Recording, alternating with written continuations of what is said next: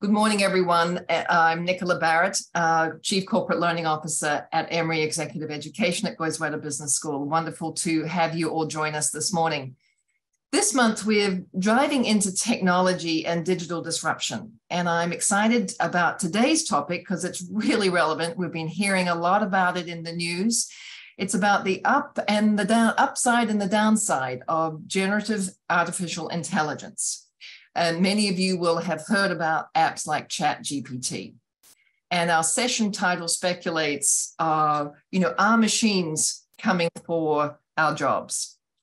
We're constantly generating data in our personal and our work lives. We both generate and rely on data. My car believes it knows where I'm going before I even put it into reverse. And more often than not, it's correct. Today's session centers on how artificial intelligence is leveraging data in predictive, generative, or other ways. What roles might AI fulfill that are currently performed by you, your employees, or your teenage school student who's got that essay to write? What biases and cautions might we as business professionals need to consider before turning work over to the machines? We are welcoming back Chaired Professor of Marketing, David Schweidel, to explore these questions and others as he shares his research, insights, and admonitions when it comes to generative AI. A self-described data junkie, David focuses his research on customer relationship marketing, social media analytics, and innovative ways data and emerging technologies can both inform strategy and execution. He leverages the development and application of statistical models to understand customer behavior, which in turn can influence managerial decisions. To have a little fun with this session, David actually generated both the title and the session description that you might have seen on LinkedIn for this webinar using ChatGPT. I certainly wouldn't have known if I hadn't been told beforehand. Before I hand things over to David, I want to highlight an opportunity to learn more about this subject and its impact for business. If you're finding yourself at a loss about what to do about or with these new technologies, and you feel you need to better inform and equip yourself and your colleagues, then I strongly suggest you consider joining the AI and machine learning for business executives that we have starting in April. We'll put a link to the relevant website page in the chat. And you can also reach out to Tammy Long if you have questions about this. As usual, David is going to spend the next sort of 30 to 35 minutes sharing his insights. He welcomes your engagement, so please use the chat and the Q&A throughout the webinar, and we will do our best to answer as many questions as you have. Over to you, David. All right, thanks a lot, Nicola, and thank you everyone for joining us this morning. Let me get things fired up and we'll jump right into things. This is, as Nicola had mentioned, a very popular topic. I was just watching the CBS morning show before heading in, and they had a similar segment airing, so I was curious to hear their take on things, and I was glad to see not all that dissimilar from what I'm going to be talking about today, but I think we'll go into a little bit more depth than they were able to on that morning show. All right, so what are we talking about? Just to make sure that we're all on the same page when we're talking about AI, like many of you, my view of AI was shaped by what I saw in Hollywood. To be clear, we're not talking about the Terminator or Jarvis or Ultron from the Marvel Cinematic Universe. We're not at that stage of being anywhere near concerned about the machine overlord subjugating humanity and roaming the earth. What we are talking about, though, are automated systems that we have come to rely on more and more frequently that replicate and can mimic human tasks. And that's where the idea of artificial intelligence is coming from. So wanted to share with you, places where you've probably seen AI already, but you might not have thought about it in those terms. So these are just some of the places where artificial intelligence has already been deployed.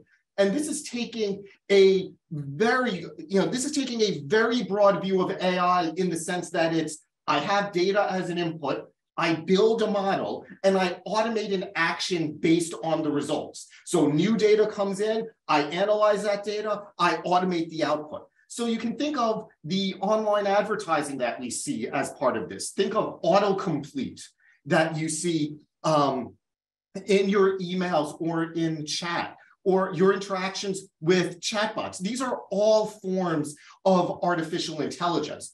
But if we think about kind of the nature of these interactions, they're much more restricted than what we're seeing from ChatGPT and other what are referred to as generative AI. So that's what we're going to be focused around today.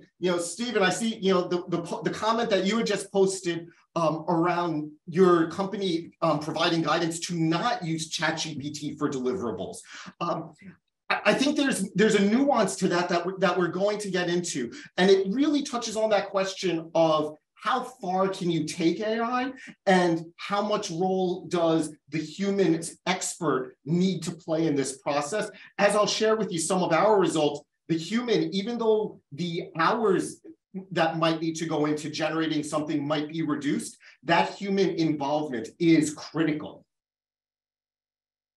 All right, so let me share with you what some of the experts have said about AI. Jeffrey Hinton, regarded as kind of one of the key thought leaders around artificial intelligence, had made this statement back in 2016, that we should no longer train radiologists.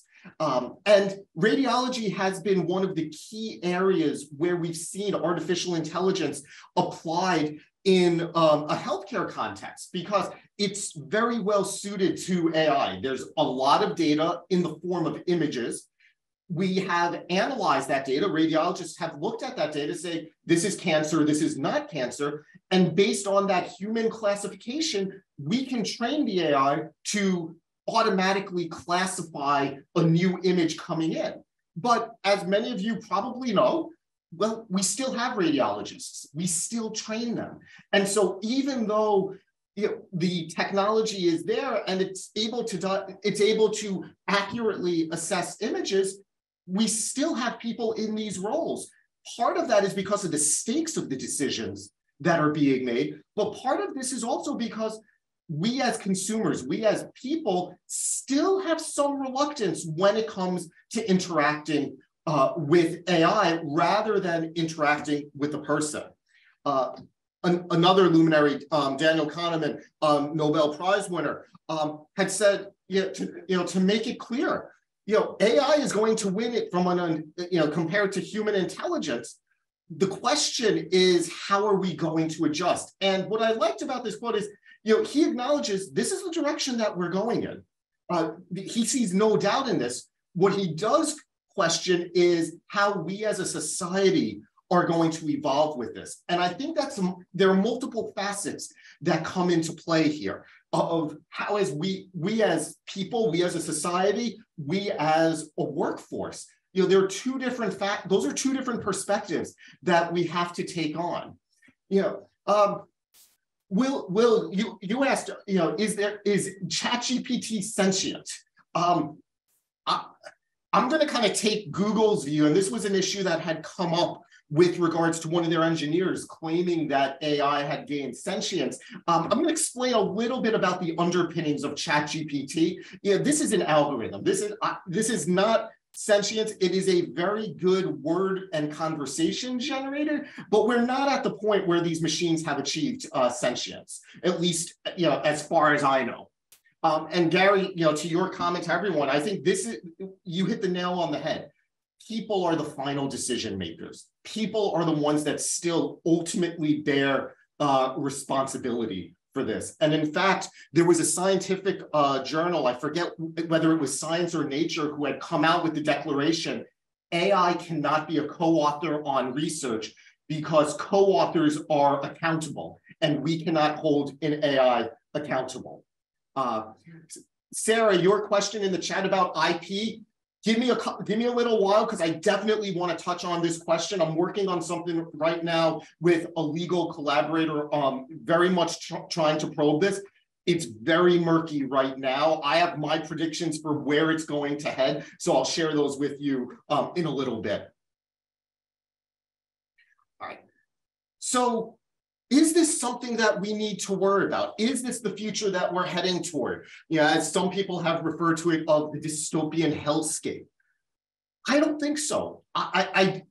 Assuming that we as people are not entirely complacent, I don't think we're aiming for a world where people are entirely replaced by machines. And I think this is something that we can look back at history to see how technology has forced us to evolve. If we think about the advent of ATMs, it changed the way that we do our banking, but it hasn't replaced the branch office. If we think about the advent of the calculator, all right, well, the calculator made things faster for us. We learned how to use the calculator in our workflow, but we haven't gotten to the point where we say, okay, the calculator is going to do everything for us. Prior to going back to school and studying marketing, I worked as an actuary for a couple of summers. And actuaries, which a great career path for those suited to it, still a very desirable job and still an in-demand job. So assuming that we react appropriately, I don't think the world we're heading to is one where we as workers are entirely replaced by AI. So we do have to recognize there are parts of our jobs, there are tasks that can be heavily automated. And that's something where I think we've been resistant to it recently because there's a question of, well, how broad are those tasks that can potentially be automated? So I think going into that requires understanding first, where are we as consumers? How do we feel about this? As well as understanding kind of the underpinnings of these technologies. So these are just some of the surveys that have been done recently. This one's a little bit later, or this was conducted a little bit earlier, and you can see one of the things people are excited about. There's excitement around the notion of that it can perform repetitive tasks in the workplace, that it might be able to perform household chores for me more easily. I was just having this conversation with my wife around, should we ask ChatGPT to do our meal planning for us? And say, okay, give me a meal plan, put together my grocery list. Is it going to save me a ton of time? No. But is it going to save me time from doing something that I might consider a little bit more arduous? There's a lot of excitement around that. And not a whole lot of concern from people. Where we are seeing concerns, and this touches on one of the comments that I saw in the pop up in the chat, was the nature of the decisions that are being made and knowing people's thoughts. And that's that notion of privacy, that's a big one. And this is one of the places where I'm a big proponent that AI needs to be regulated as quickly as the technology evolves. I'm not sure that I trust our government to be able to keep up with the pace that the tech companies are operating at. And I see that as one of the bigger risks that we as a society are going to be facing. Right? But here's a more recent survey that was conducted by eMarketer, looking at how people view AI. And a couple of things really popped out to me that I wanted to share with this group. Right? If you look at the top part, the top graph, we're looking at about 50% of people saying they somewhat or strongly agree with the fact that we should use AI to replace certain work tasks. And there's more than 60% saying, use AI in the workplace to save time and resources.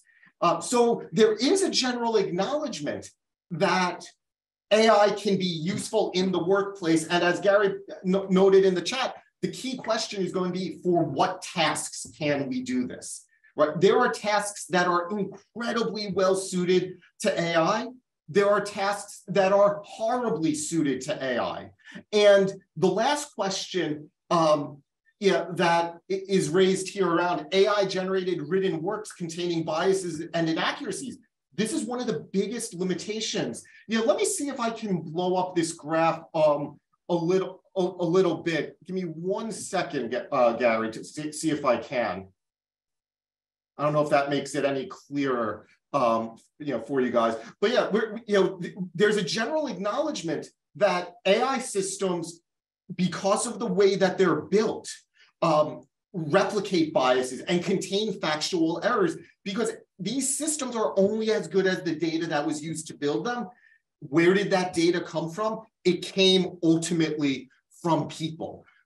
So that's part of the issue that we have, is we have to understand how these systems work, what are their limitations, and then we can make that informed decision around how we're going to choose to use them. All right. So let me give a very brief primer on this class of models called GPT. So GPT stands for Generative Pre-trained Transformer, transformer being the type of model. This was developed by a lab that was co-founded by Elon Musk called OpenAI. The key academic paper was written, I believe, in 2018 or 2019. And since then, they've been iterating this model. So you can see GPT-2, GPT-3, and now most recently, ChatGPT. And the reason I wanted to share this is, well, it all of a sudden entered the zeitgeist. These models have been with us for quite some time now, at least in kind of technology years. And Michael, your comment, I think, is going to be spot on, as I'll share with you some examples of, again, AI is designed to mimic human intelligence. Human intelligence is not infallible. And so we've got to recognize that. We have to be cognizant of that, because when you as a company make a decision, the person who authorized that decision is the one responsible for it. You can't just say, well, it's the machine's fault. So what happened between the release of GPT-3 that me and my data geek colleagues found super cool and 2023? What really changed? Well, some of the tools that were already in place, some of you within a marketing sphere may recognize this, tools like Jasper that say you can write your marketing copy 10 times faster using existing tools. You can write blog posts. You can write more engaging emails. You can do all of these things from a copywriting standpoint. This was already happening back in 2020 with the release of GPT-3, but ChatGPT really kicked things into gear, because all of a sudden it was AI made accessible to people, right? It wasn't that I have to know programming in order to access this tool. All of a sudden, I can use this just like I would use any type of chatbot. And so here are some of the applications that others have demonstrated already, or that I've demonstrated. I've taken an outline and had it draft a proposal for funding. I've looked at how can this do in terms of giving me a potential syllabus for a new class. I've demonstrated using this to write cover letters, to write emails to people. I had a colleague that said, reformat my reference list in a particular style. A popular use of AI has been to summarize articles. And then most recently, I was working on this yesterday. I am not a Linux person. I asked my tech team whenever possible, can you give me a graphical user interface? But I needed to do something in Linux. And rather than going downstairs and asking IT to come and help me, I said, well, let me put my question into ChatGPT and ask it to give me the instructions. And it was able to. So those are some of the use cases that have been demonstrated already. For those of you that haven't looked at this in depth already, let me share with you just kind of the interface to be able to do this, so you can see why this has captivated people recently. So this, you should be able to see the ChatGPT interface. And I'll toss into questions, touching on some of the comments that have come up. So should we, as a society, worry about AI potentially harming us more than it helps us? And let's see what it gives us. And this is in real time.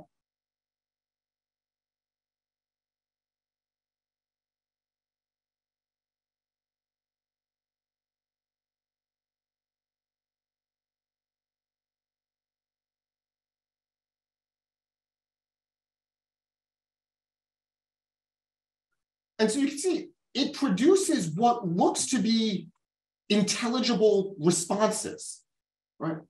But Is it guaranteed to be factually accurate? Absolutely not. I will give you a couple of cases, though, where where we've seen already the potential for AI during the pandemic.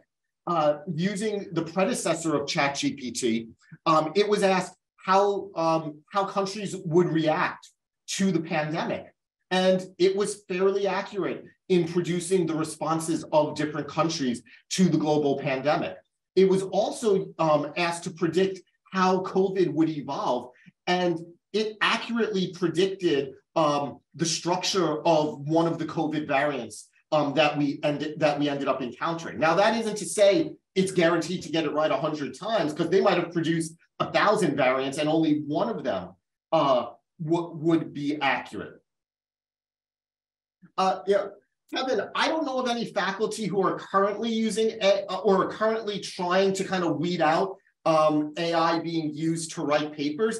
I actually threw down the gauntlet with my students when I gave them their midterm this week, because I don't think that ChatGPT would help them with the midterm other than to break writer's block. So let me share with you, go back and let me give you one other application, non-academic application, just see how might this be useful to you from an everyday life standpoint. I'll rerun this chat.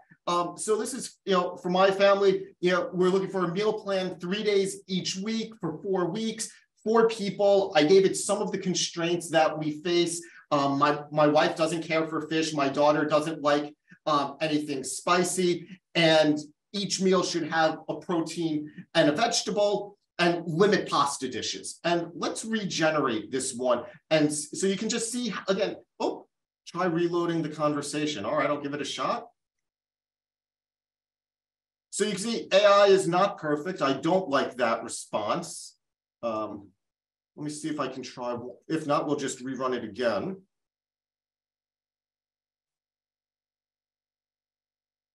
All right, that one's not going to help me. Let's run up a new chat. Give me a meal plan for someone actively working out, looking to build muscle mass. All right. And so here's a sample meal plan based on what I asked it to do. Now, those of you who are more into fitness than I am can be the arbiters of whether or not this is a good meal plan. But again, this is just to illustrate how much these kinds of tools can be incorporated in your everyday life. All right, so let me switch back over to slides. Now that I've just shown you what you can do with this, where are we going with this? So ChatGPT, incredibly popular. Within 5 days, it hit 1 million users. You can see the contrast to companies like Netflix, Airbnb, Instagram, Spotify, off the charts in terms of the level of interest with it. But here was something I didn't expect. So again, another chart from eMarketer looking at familiarity with ChatGPT among US adults. The overall response, let's see, so 36% of women, 57% of men, significant difference across age ranges. Those who are older, we're seeing only about 1/3 of people being familiar with it, whereas younger generation, 18 to 29, you're seeing almost 60% being familiar with it. And then what struck me is what we're seeing by education level. So those with postgraduate degrees, already 57% of people very familiar with it, whereas those with a high school education or less, not necessarily being familiar with it.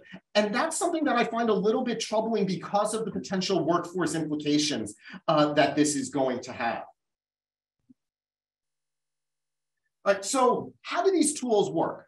Well, these tools, at the end of the day, these are statistical models. So statistical models require data. In this case, lots and lots of data. So what they've done is they've scoured the internet in order to collect data, both textual data as well as image-related data, right? And they build a massive database on which they've trained these models. Now, just to give you a sense for the cost of training these models, the prior generation of ChatGPT, GPT-3, I believe was pegged at somewhere in the tens of millions of dollars. just to build the model. And that's not all human cost. That is electrical and computing cost that we're talking about. That's one of the reasons AI has the partnership with Microsoft, because they need that computing power to be able to do this. So they've scoured the internet, they've collected a lot of data, and they've built a model. Now, again, it's not just text. They're also scouring the internet for images. So there's an image database containing nearly 6 billion images. And that was designed for research purposes. But this gets to the question that was raised earlier around copyright and IP, because a lot of the images in this database that are being used, well, they were created by someone. And so the way in which they're being used may actually violate copyright. Dwight, you asked the question of what happens to all the data that you put into ChatGPT? Who owns it? My understanding is the data we put into ChatGPT is actually being used by OpenAI to refine the model. So they are taking possession of that data. Very similar to the social media platforms, when you post something online, you are giving those social media companies the rights to use it. I don't think you give up your IP, but you have given them a royalty-free license to use that data. Ope, the question of where's this data coming from? There's one of the big sources of data is a project called Common Crawl. And that information not at all made transparent, but it's, think of anything that is public on the internet being fair game for these models, and that's both the good and the bad. All right, so what do these models do? And this is an illustration using the prior generations, but these are predictive models. So given a particular set of words, given a sequence, what goes around, what are the next most likely words to show up? And so that's the model that's being run. So going through all of the text that we've acquired, what these tools are doing is trying to predict the next most likely sequence of words. What ChatGPT has done is add on to that an AI that is conversational in nature. Now, this is how text generation is working, and ChatGPT got made incredibly popular. But what I wanted to share with you is another branch of generative AI, which I think is even more transformative than ChatGPT. This is an image generative model. And so the way these image generative models work is you provide a segment of text. And so that's what I've circled on the bottom. That is the text that was provided to the generative AI. And it generates images for you based on what we've put into as the text. And so the way it's doing that is it has data that contains both an image and text. It is finding those images that are related to that have text associated with what you put in, and it's generating a new image. And so, for example, you can see clearly, all right, I can see Kermit the Frog. Doesn't exactly look like Kermit the Frog. He's got an extra eye. He's got a couple of extra legs, but it does a reasonably good job of conjuring the idea of what you had entered. And just to show you kind of how this generative AI for images has been used, these are some examples of images that are entirely manufactured, entirely artificial, demonstrated by this. We've got a website, These People Do Not Exist. They sure look like actual people. Another one that's being used is to generate variants of artwork. So you can see the girl with the pearl earring being used to say, okay, well, I want to generate a variant of that. All of these images in the same style as the original. So you can see the similarities. You can see the similarities in the style, in the pose, in the color palette, but being able to be generated virtually at no cost, at least as of now, no financial cost. This other set of images that I picked out here, this is taken from another website, as far as being able to generate images from these prompts. And this all comes down to really the creativity that goes into these prompts. Stephen, your question about the deep fakes of public figures, very, very similar technology. So definitely something that we need to be wary of, because it used to be the case that we could rely on visuals as kind of evidence. You think about kind of the old idea of somebody who's been kidnapped, let's hold up a copy of the newspaper. We look at the date on the newspaper, we say, okay, we believe this picture was taken on this day because you've got the newspaper. Well, think how easy it is to generate something artificial now. So being able to insert public figures into situations where they haven't been, that's definitely something that we have to be worried about as a society. This notion of provenance, in the art world, of what's the history of the artwork. We almost need something analogous for all images that we see right now. We need to know who created that image. Is it coming directly from the source to me? Or am I being shown an image that was created by someone else and there's an intermediary that might have gotten involved with this? These are all issues that we really have to grapple with. And I'm talking about it from a societal standpoint, but think about it from a brand standpoint. I can very easily generate imagery that depicts brands in ways or in circumstances that a brand might not want to appear, right? And so this is one of the issues right now that my colleagues and I are working on, talking about the IP implications of this, because there are steps that brands should be taking today. They should be proactive in this regard.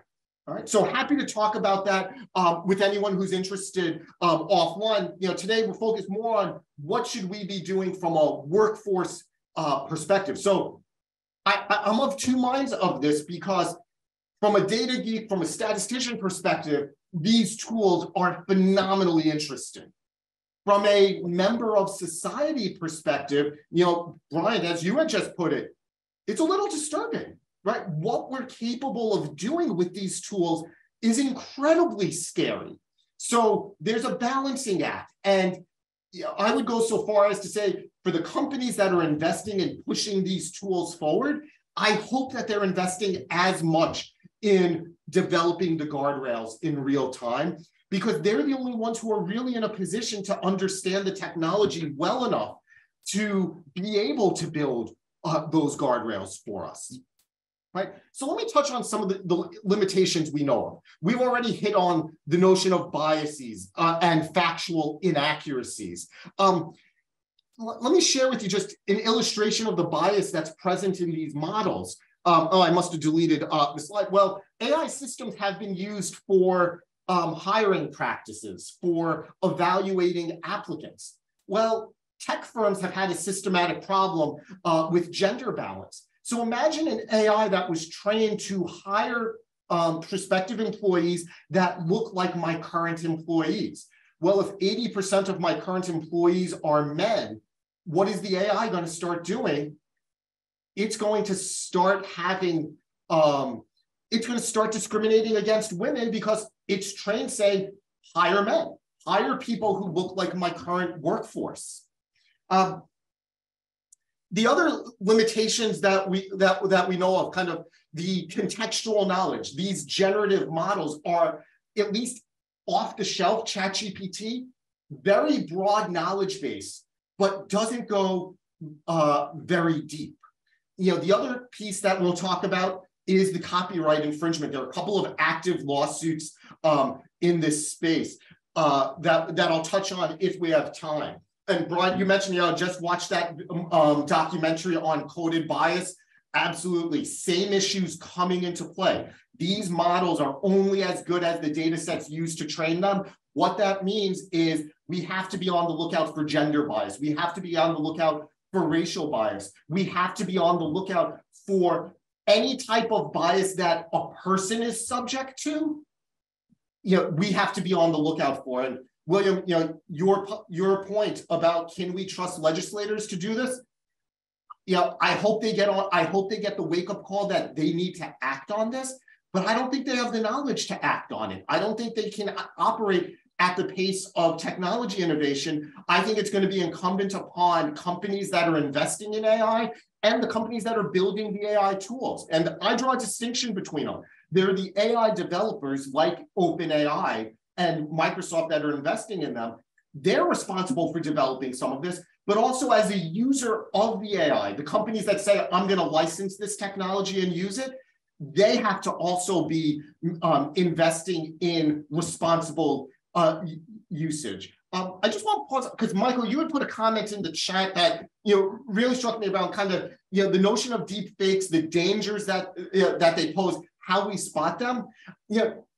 This is something that we definitely need to deal with. And I go back to this issue of we need that provenance of the image of how do you go about proving something is real or not proving something is real. The combination of unregulated social media platforms with AI is a recipe for misinformation on steroids. And so there is going to be this active war on truth that we have to be ready to combat that. And what I would say for public figures that's going to hold, and for brands that's going to hold of, I'm thinking about this on the fly, but I almost feel as though companies are going to need an active misinformation combat team in order to respond to this content, because of how easy it is to generate, how hard it is to spot, and how quickly it can be disseminated. So, Michael, I wish I had more that I could share around ways in which we can go about combating, deep fakes, but it's going to require really, a large-scale effort by both society and by individual businesses to start addressing that issue. All right, so where should our concern come into play? Okay, where should workers be concerned? Well, I've shared with you about the generative AI already. This is what ChatGPT told me of, should we, what jobs are going to be eliminated, what jobs will be created? Because I think part of what gets lost in this conversation is that new jobs are going to be created. All right, Gary, Will, your comments around capitalism and ethics, absolutely crucial. But I would go even a step further. The ethics conversation has to be specific to AI. Broad-based business ethics classes aren't going to be enough anymore. We have to drill down and say, how are we going to use AI? What are the responsible ways of doing it? So you can see, AI is touching on the fact that there will be job creation, there will be job destruction. And I think the reason that it's getting so much attention now is there's been a shift. Like we used to think about automation as replacing a lot of blue-collar jobs. What ChatGPT has revealed is white-collar jobs are not immune to automation anymore. Let me share with you kind of my perspective, as well as some examples. So this was a Sun Tzu quote. For some reason, the art of war really struck me as being relevant in thinking about how do today's employees and arguably today's students need to think about AI. And I think this quote really says it. It's you need to become the enemy. If you think of AI as potentially your enemy, you need to know your enemy. And I've said this to folks, and it seems to resonate. Don't worry about AI taking your job. Worry about someone who knows how to use the AI replacing you. Because that person who knows how to use the AI is going to be more efficient on the job than you are today without the AI in many circumstances. So here's the question for us is, this is where we had been. And, I was having coffee yesterday with someone I had been introduced to. And he said, this is how we think of it, all right? What it has been is the manager is telling the employee what to do, and the employee is the one doing all the hard work. Well, that's one world that we can live in. Here's a different world where the manager's is ultimately the one that the employee is serving, but the employee's job is a little bit easier than it used to be. We're letting AI take on the hard work. And so, if we think about AI through that lens, okay, I still have a job. My job is different though. My job has evolved. So I'm not saying that there aren't going to be jobs that are lost, but if we think about AI as removing some of the tasks and having the potential to make our jobs easier, essentially, where can I reallocate my effort to the point that it adds more value? And Brian, just looking at one of the questions or comments you had posted in the Q&A, you talk about the metrics and measurements. This is absolutely going to change the way that we view productivity and output, because it's we're still interested in how much output are we getting from a given employee, but we should expect that we can get more output from a given employee now that we're equipping them with AI. So how does business practice evolve? Well, there's a phrase that's popular within the machine learning community, the human in the loop. And this is where, essentially what this says is, we need a person in the process. Why? Because we're the ultimate decision makers. We're the ones bearing responsibility for what the AI comes back with. So by all means, rely on the AI, let the AI do the heavy lifting for you, but you're still going to need a person in the role of oversight, or as someone else had put it, where our jobs are going to shift from creation to curation. So let me share with you what I see as a couple of the new jobs that are going to emerge, or skills that are going to become more important for employees. The phrase prompt engineering has emerged in the lexicon recently. And what prompt engineering refers to is developing the textual prompts in order to really manipulate the AI into giving you what you want. As we've seen with image generators, the more specific prompts you provide to it, the better the artwork is going to become. Let me share with you one website that I've taken to using, Lexica Art. And I just want to share with you, because what they do here is not only do they show you the images that have been generated, but they also show you the prompt that has been used to generate that image. And so if I take a look at Darth Vader, so this one is relatively simple, Darth Vader on trial, courtroom sketch, black and white. Let me see if I can find a prompt that's a little bit more detailed in terms of what it took in order to generate it. If not, I'll try one other website that's known for being much more detailed in the prompts that it generates. So if we take a look at what was the prompt that went into generating this kind of fantasy landscape, and you can see this is all the text that was used to generate it. So this isn't as simple as one sentence necessarily. There's a lot of manipulation that potentially goes into this. And to give you just one more example, there's an entire marketplace that has been created where the people who have created these prompts are actively selling them, right? So there is going to be a new skill set that emerges in terms of how do I go about generating the text, whether it's for images, or how do I get the most out of something like a ChatGPT? That's a new skill set that I think is going to emerge. The other skill that I think is going to emerge, and we've started to see traces of this already, is the role of the algorithmic auditor.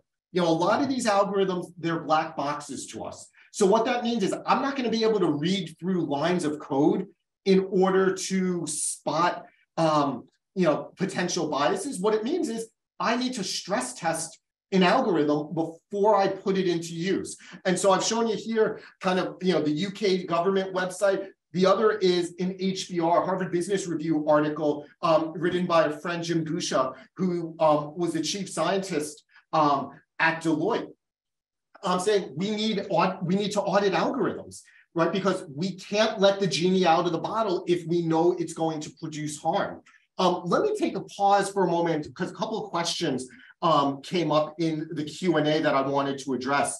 Samra, where do you sell the prompts for generative AI images? There is a marketplace. The marketplace is called promptbase.com. That's the one that I know of that has emerged already. And I'll put the link to it in the chat window. So promptbase.com is the one that I've seen. I'm sure there are others that are starting to emerge. There are Q&As already there are courses already emerging of kind of how do I use these sites? How do I get the most out of ChatGPT? How do I generate imagery?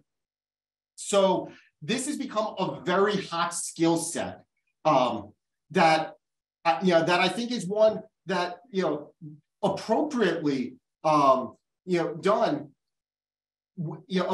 Developing this skill set is going to make you more valuable because, again, the AI is no longer a threat to you. You understand how you can use it, and you get a better understanding of the tasks that you can do with the AI. Stephen and Howard both asking around who's tasked with these audits, and kind of where does the responsibility lie? It's going to be on the user. Right? Ultimately, if you're using this AI, you need to make sure that it's appropriate for your use case. But before you use it for something, ultimately, you're responsible for its use. And so within an organization, this is something that needs to be developed. So, I'm sitting within marketing, I'll say, okay, what should marketers be doing with this? Well, if I'm using this for personalization, let's say I want to send out emails. I want to send out customized messaging to people. Before I hit the button that says go, I better know that this is not going to do something that I would be embarrassed about. Samra mentioned in the Q&A that in the enterprise, there are model validation teams for auditing algorithms. And I think we need more of that. I don't think that, as AI infuses itself into multiple aspects of the organization, we're talking about HR, we're talking about marketing, we're talking about IT. You need dedicated teams to vet these algorithms. And as the algorithms evolve, this is going to be kind of an ongoing job. I mean, think about, so within the company, we need this. Within the government, we need this. I mean, it's almost like I need I need a dedicated agency that is staffed by people who actually understand these algorithms. Why we need to do this? Again, many examples of this already in practice. Here we go. But here's, gender discrimination, racial discrimination, discrimination based on other factors that we don't intend for these things to creep into practice. But the fact that these algorithms are black boxes, that they're trained on human-created data that is entirely fallible, we have to make sure that we're responsibly using the AI. All right, so where can we embrace the AI? I'm just being mindful on the time. Well, repetitive tasks. That's the easiest place for us to think about it. Tasks that are repetitive, there's not a lot of variation from case to case, and where there's a lot of data. This was one stat that I had pulled. Nearly 90% of legal contracts, of multi-page legal contracts, are boilerplate language. I have an attorney for the startup that we're trying to get off the ground, and great attorney, but bills me every time we have a conversation. All right. If she can do the job more efficiently using AI, and that's going to cut down on my bills, I'm happy to have her using that AI. Right? So some of the places that we're seeing this already, this is actually a several-year-old example from IBM. IBM Watson partnered with Auto Glass Body Repair. And what they did was brilliant. For anyone that's had body work done on their car, the hassle that it can be to get an estimate. They said, download our app, take a picture. We will compare that picture to our database that we've built over the years, and we're going to give you that estimate on the spot. And what that did was it cut down the time that their employees were spending on these routine cases, allowing the employees to spend more time on the cases that were harder or on tasks where they added more value. Same idea. My collaborators and I have done work on SEO text generation. It's a challenging context. It's one where the general process is the same every time in terms of the necessary workflow. But what we found was in building this AI with a person at the end. So what the AI would do is say, here are 10 pieces of draft content. Pick one and revise it. because the content that came out of the AI was not usable.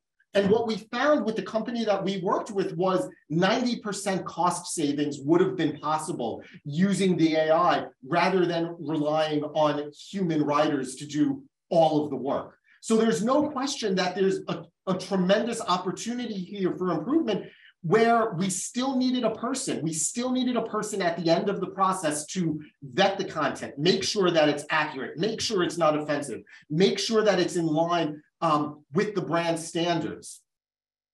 You know, Kevin, you asked the question in the model around what's the economic model that these companies are operating under. Right now, it's essentially a licensing model. It's where, you know, we've built this tool, you can use it, and you're going to pay us for using this tool once you kind of cross over the freemium model. Once you use it enough, we want you to pay to use it. So for ChatGPT, for example, I joined the group of people paying $20 a month for priority access to it. All right, you know, other places where we're going to see this come into practice. Microsoft is one of the big investors in OpenAI. We will see ChatGPT functionality come into Microsoft Office products, right? And so, yeah, this was just one illustration. I have one of my evening MBA students said to me, we had a team come in from Slalom Consulting Company to do this. And he said to me, he works in finance. He said, this tool replaces my assistant. I asked him what he meant. He said, I end up sending emails to my assistant to reformat things for me.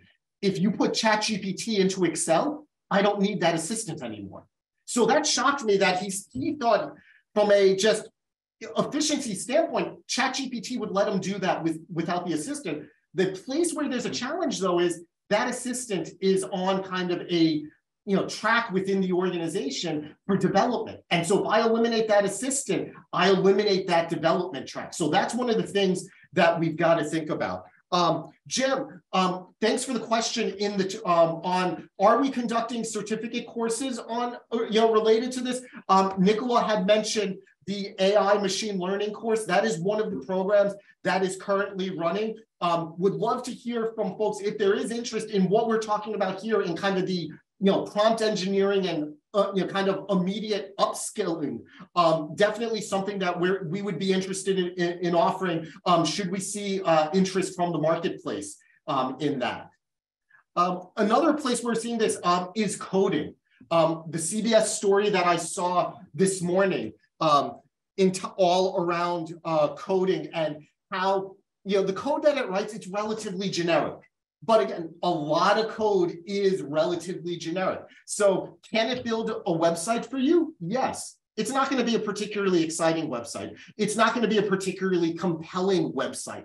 Again, it's all going to depend on the prompt that is entered into it, what you get out of it. But my own experience, I don't know Linux. Using ChatGPT to get me the Linux code that I needed to accomplish my task probably got 80% of the job done for me, and I needed a little bit of help from one of my colleagues. So I think this is a place where we're going to see the work of coders change, because I'm not going to necessarily need them to do the coding grunt work time and time again. I am going to need them for the more customization, higher value add. And for all of the folks that are saying, well, you're eliminating their jobs and this is going to hurt the workforce. One other stat that I would throw out there for you, they've asked coders how they feel about their jobs after incorporating AI, and they actually report higher job satisfaction because they are focusing on jobs where they feel like they are adding more. It's not just, I'm sitting here, I'm cranking the wheel, I'm doing the same thing over and over again. I've automated that. I've let the AI take that. I get to allocate my skills to the place where I add a lot more value. Just because it's come up in the chat, so I'm glad, and Chisenta, I'm sorry if I'm mispronouncing your name, this question around the role of graphic designers. I think, one of the things I've heard is because of generative AI for images, to some extent, the job life cycle from concept to final product is changing. That's one of the places where we are seeing a lot of use of AI for graphic design. But one of the other places is in this idea of synthetic media and synthetic people. So some of the people that you see on this slide are entirely computer generated. And so we're seeing companies turn to virtual influencers because there is there is a lot of savings in terms of time, in terms of efficiency that you get with virtual people rather than actual people. And it reminded me a little bit of the deepfakes, but it also reminded me of a movie several, more than a decade, maybe 2 decades at this point, Simone, where I think it was Al Pacino is a director and the movie star kind of throws a fit, walks out on the set. Instead of hiring someone else, he makes one up, right? He makes up an AI movie star. And what ended up happening here is it kind of spirals out of control, but that's what we're seeing. If you think about text can be generated, images can be generated, sound can be generated. Your voice can now be replicated with only 3 seconds of your audio content. So if any of you remember the movie Sneakers, My Voice is My Passport was the voice lock that they needed. That is reality today. So these are some of the things, again, from a tech standpoint, fascinating, but from a societal standpoint, again, we need to have these guardrails. Somebody had questioned or raised the IP question. So the most pressing lawsuits right now are around Getty Images is suing Stable Diffusion, one of the AI generative models, one of the more popular ones, because for 2 reasons. One, copyright infringement for the copyrighted images. I believe they're also suing for breach of contract for how their data has been used. The other lawsuit that's happening is a class action lawsuit against multiple image generators. And this is being brought by artists whose work was used to build these models. And if these products are commercialized, their argument is you are infringing upon copyrighted content and it is creating damage to my career.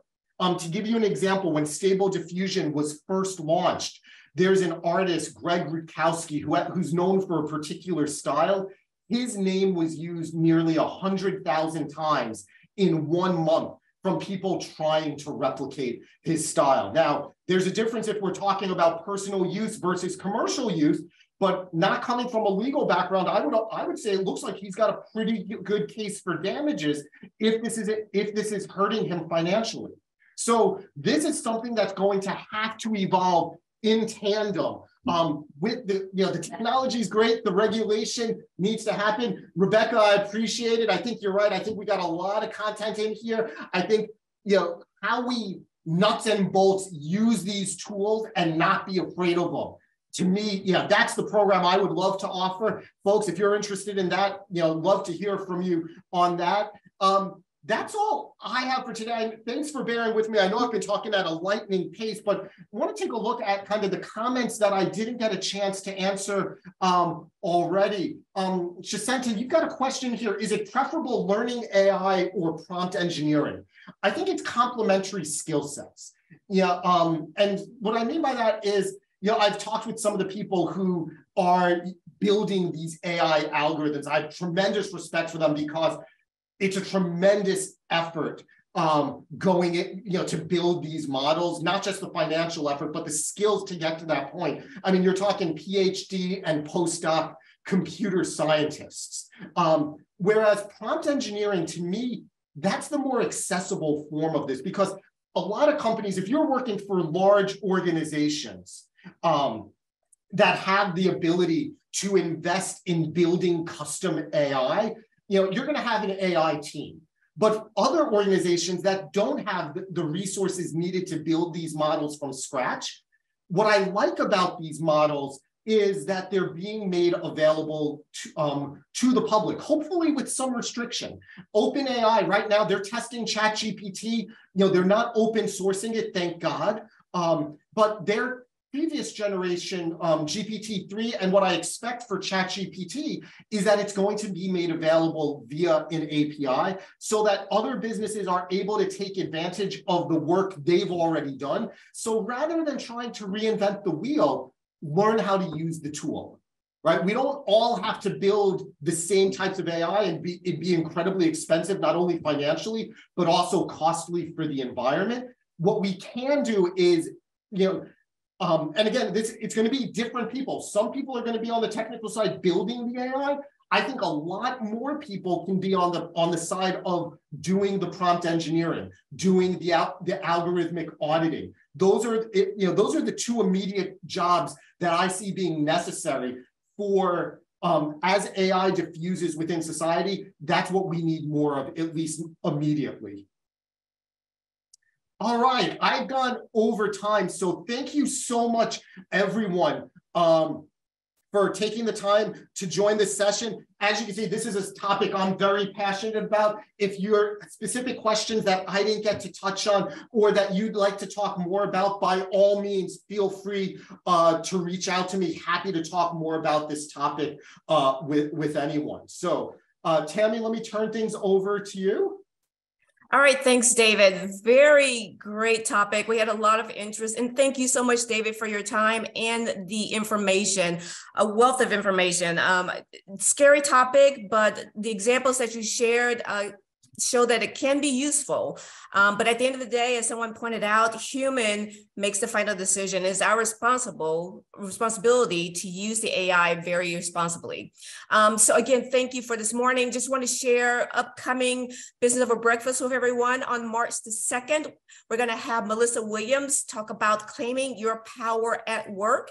And then on March the 16th, Matt Lau is going to share blockchains and crypto assets, new technologies, old problems. So we hope that you're able to join us for that conversation. Some upcoming short courses that we want to make you aware of. Design Thinking for Business is going to take place on April the 17th and 18th. That's in person.